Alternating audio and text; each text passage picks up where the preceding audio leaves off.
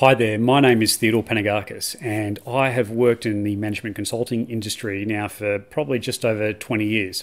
Now, a large part of what I've done throughout my career has involved cybersecurity, and within that specifically information and data security.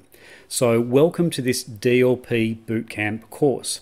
I can assume that you may be a university student or you're just starting out on your cybersecurity career and you want to learn more about data loss prevention or DLP, or you may be a cybersecurity practitioner at the moment or a security analyst and you want to know how to apply a DLP program within your organization. So this course goes for just under 2 hours, and the things that we're going to cover in this course are quite extensive and cover the full range of what DLP actually is. So some of the key things we're going to cover are topics like, well, what's the difference between data loss prevention and data leakage prevention? How do you apply rules and policies within a DLP tool? And we're going to cover some strengths and weaknesses of DLP, such as, right, well, how do you maybe improve workforce security practices across an organization?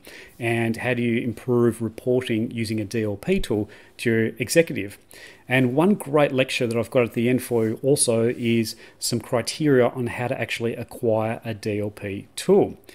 So anyway, this course, as I said, goes for just under 2 hours. You're going to get a lot out of it. And the things that you're going to learn, like the methodologies, the frameworks, the skills, the techniques, you're going to be able to apply these immediately to your own organization. Anyway, I hope you can join me on this DLP Bootcamp. I'm looking forward to having you on board.